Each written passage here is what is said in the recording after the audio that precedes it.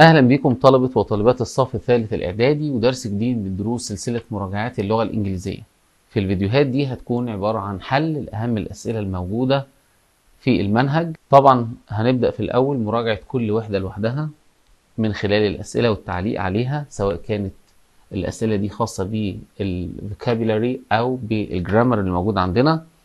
بعد ما نخلص فيديوهات الوحدات هنبدأ بعد كده بفيديوهات تخص حل امتحانات على المنهج بالكامل. هنبدأ مع بعض Unit 1 Around Town، ونبدأ بأسئلة الكلمات Exercises on Vocabulary. Number 1.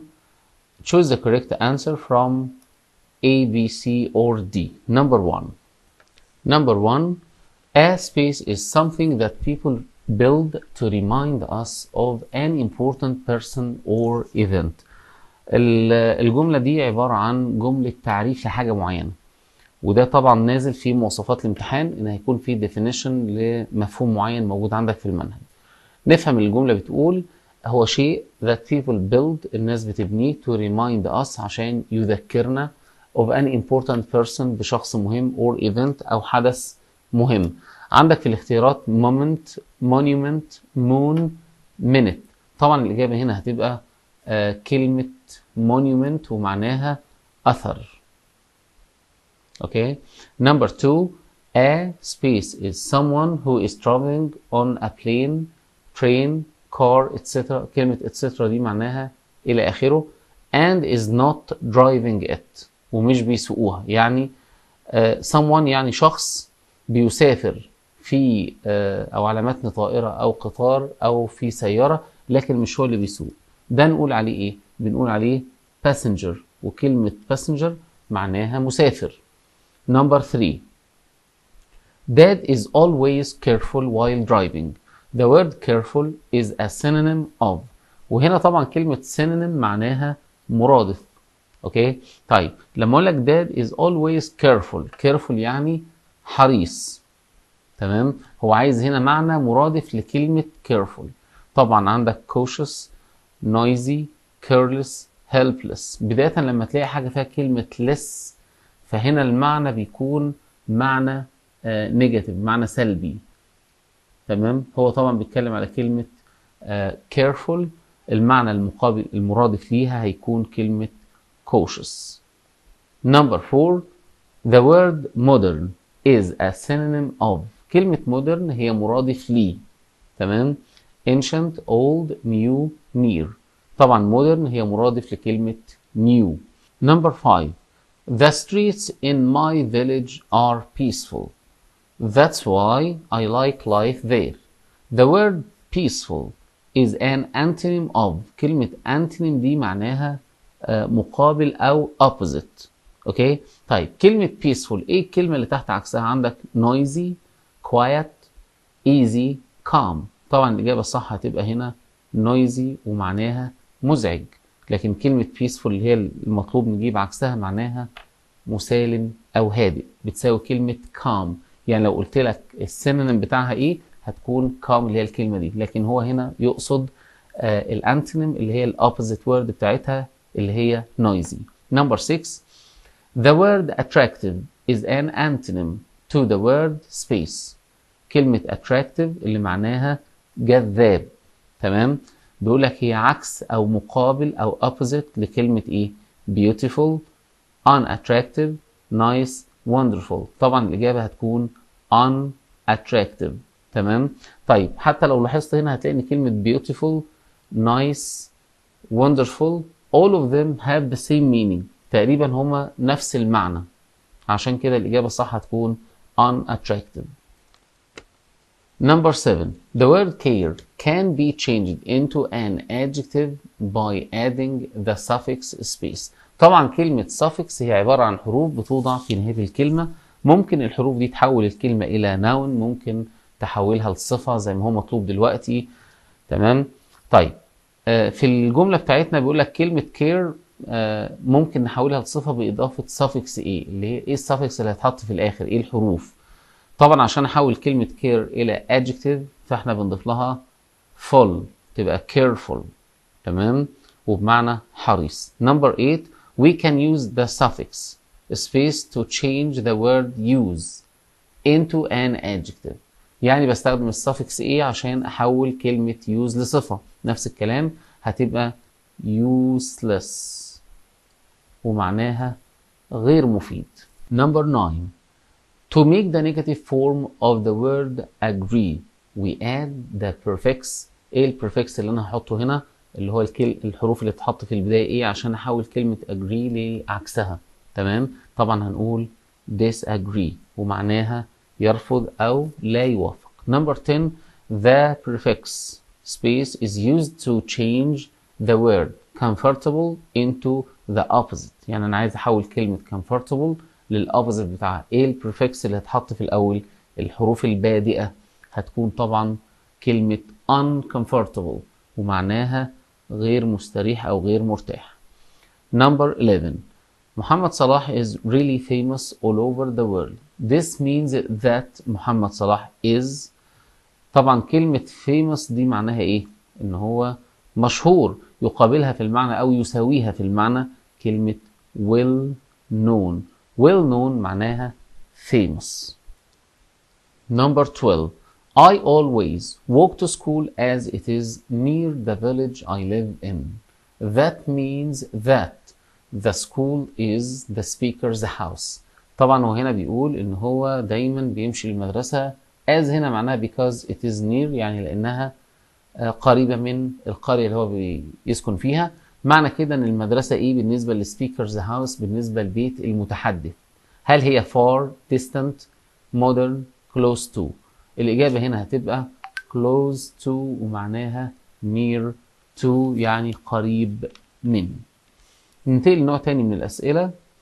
Read and complete the text with words from the following list. مديك list of words list كلمات كده ومن خلال الكلمات دي هنقرا النص كويس ونبدأ نشوف ايه اللي ينفع ان احنا نحطه في الفراغات. طبعا النصيحة اللي بقولها لكم واللي انا مش هعمل بيها دلوقتي ان انا هقرا النص كله الاول. طبعا انا قاريه قبل كده فانت المفترض ما يجي لك حاجة زي كده في الامتحان المفترض تقرا من اول كلمة لحد اخر كلمة في النص. تمام؟ ده هيساعدك في الحل كتير يعني.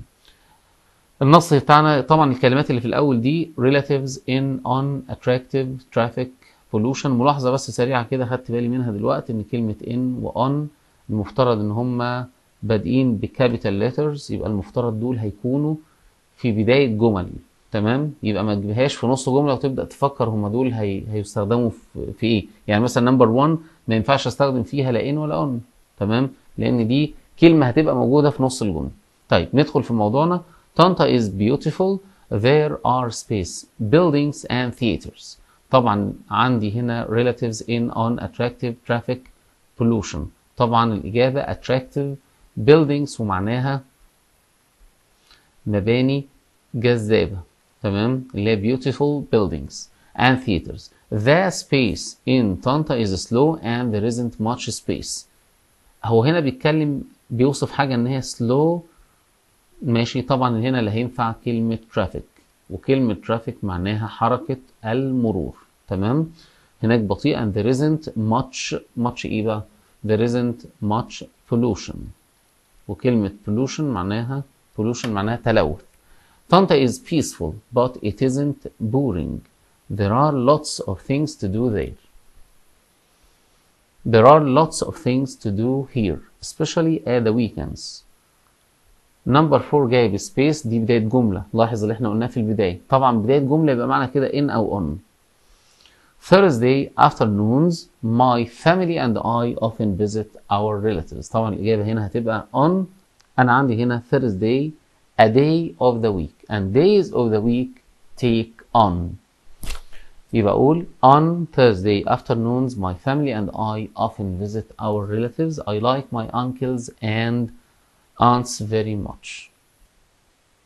Number 2 جايب لنا اختيارات weekend, after, village, at, have, has. Hassan is a student at prep school. He lives in a small space in the north of Cairo. طبعا أكيد الإجابة هنا هتكون village. يبقى he lives in a small village. At the space he usually does the same things.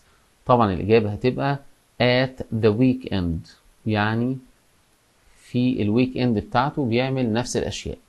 On Saturdays he gets up space 6 a.m. طبعا الإجابة at 6 a.m. 6 a.m. ده time. Before times we put preposition at. Then he always does his homework after breakfast. At lunchtime he visits his cousins. They always space lunch together. طبعا الإجابة هتبقى have lunch، وكلمة have lunch هنا معناها يتناول الغداء. طبعا أنا ما خدتش هنا has عشان they takes have not has. Number 3. Buy, like, building, likes, peaceful, company. Dad works in London. He loves traveling plane because it's fast. طبعا الإجابة traveling by plane. حرف الجر بتاع المواصلات هيكون by. It's fast. He also space seeing the Nile, green valleys and space villages. طبعا number 2 he also likes. طبعا هو هنا عايز يغلطك فجايب لك كلمة like وجايب likes. أنا استخدمت likes because of he. عندي هنا البروناون he likes. لكن لو قلت they or we or I يبقى في الحالة دي ممكن، أو لو plural noun ممكن نقول like. He also likes seeing the Nile, green valleys and space villages. طبعا الإجابة هتبقى peaceful ومعناها مسالم أو هادئ villages اللي هي القرى الهادئة. Planes are often fast and comfortable too. Egypt has a great air travel space called Egypt Air. طبعا الإجابة هنا travel company ومعناها شركة سفريات أو رحلات، يقصد بيها Egypt Air اللي هي مصر للطيران. company. Okay. Called Egypt Air. More than 800,000 passengers travel by plane in Egypt every year. أكتر من 800,000 passengers اللي هم المسافرون بيسافروا بالطائرة في مصر كل سنة. وبكده نكون وصلنا لنهاية درسنا النهاردة. أتمنى تكونوا استفدتوا وتمنياتي بالتوفيق للجميع. شكرا لكم.